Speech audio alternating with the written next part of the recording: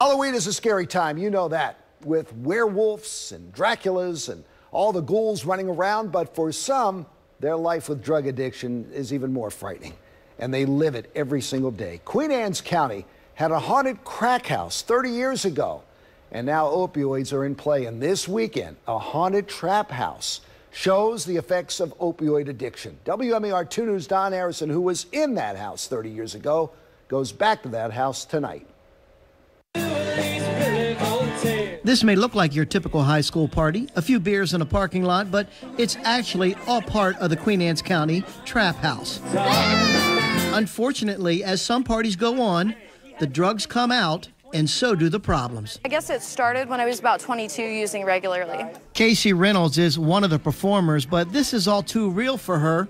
She's a recovering addict. I had lost everything. I lost my home. I got kicked out of my apartment that night. My boyfriend stole my car, wrecked it, and got arrested, and he's currently in the detention center right now.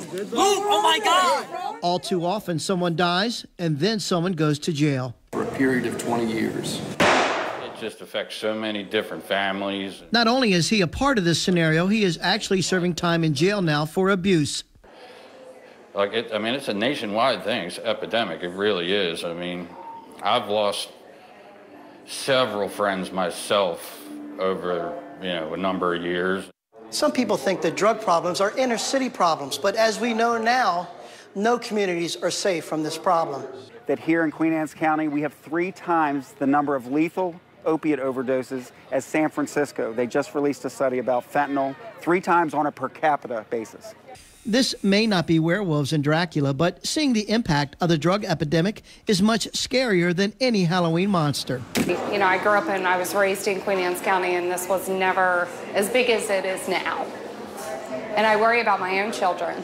There was no trick-or-treat in this Halloween scenario, only the horrors of drugs and the destruction in their path. Scooby-Doo, taught us that, all the real monsters are really human. And, yeah, it's lurking around every corner, honestly.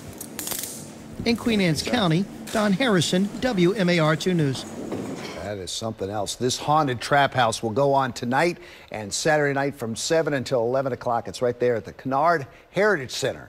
And you can park at Queen Anne's County High School and then take the shuttle, and that's about a mile away.